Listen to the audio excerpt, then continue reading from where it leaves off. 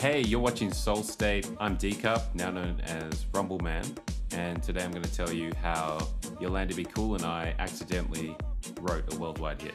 The session itself is ridiculously simple, and I don't have it still today, but it's not that detailed or anything. I think this is the perfect example of an organic #1 hit, right?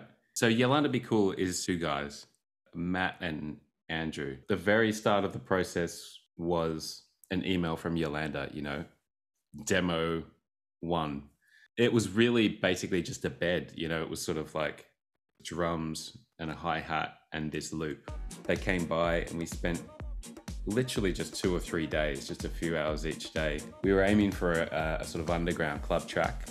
On the last day, one of the two Yolanda guys just asked me, is there anything different we could do in the last breakdown? And at that point, we didn't have the main saxophone hook yet. So I just scratched my head and I said, maybe I'll just chop a bit of the sample where there's some saxophone and just play that over the sampler on my keyboard. And that was going to be the outro. And rightly so, Matt from Yolanda said, listen, this is way too good to just be the outro. This has to be the main hook for the whole thing. So I think that was really what turned it from what could have been just an underground track, which we'd intended, to what was #1 in all these European countries. And this is the drop that everyone knows.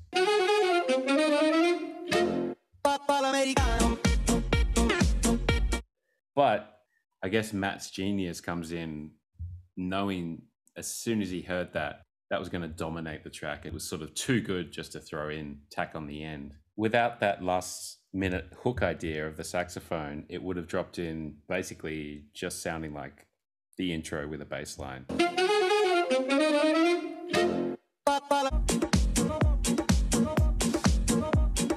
Still, when we wrote that hook, we didn't think it was going to be as big as it was, but the other owner of the label at the time, very good at taste making and seeing trends. And he instantly just said, Jesus, this is going to be massive. And we're like, you sure about that? Like, I really respect you.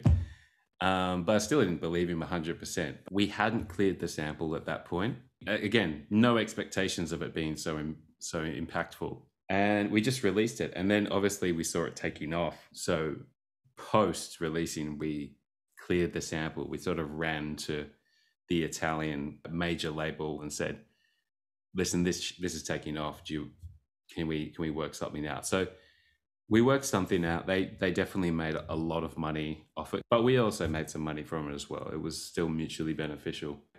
We were just having fun. And I think if we'd overthought it too much, where if we thought, oh, this is going to be huge, should we pull out the sample and re-record the parts and all that jazz, maybe it wouldn't have been what it was. At the end of the day, no one really cares that much. If it's a fun song and people enjoy it, then you've done something right.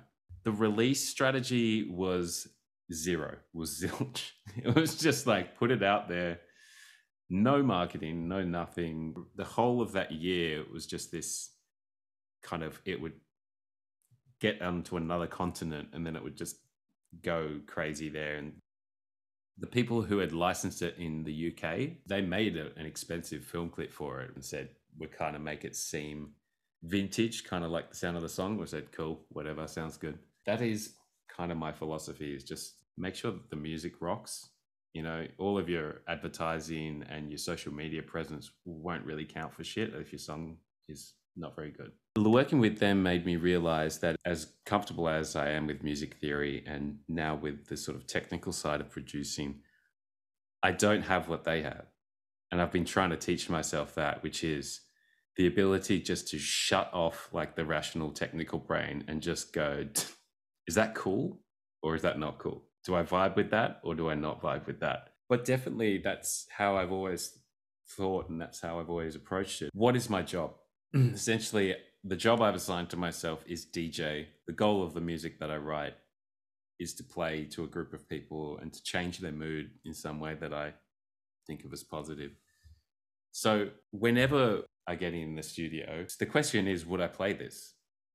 Would this be the track of the night, or would it at least be close? Yeah, we have Number ones in, it was 10 European countries or 8 European countries or something like that. And went, yeah, definitely multiple times platinum. It was so rewarding to have my musical love and dedication come to some like massive fruition out of nowhere.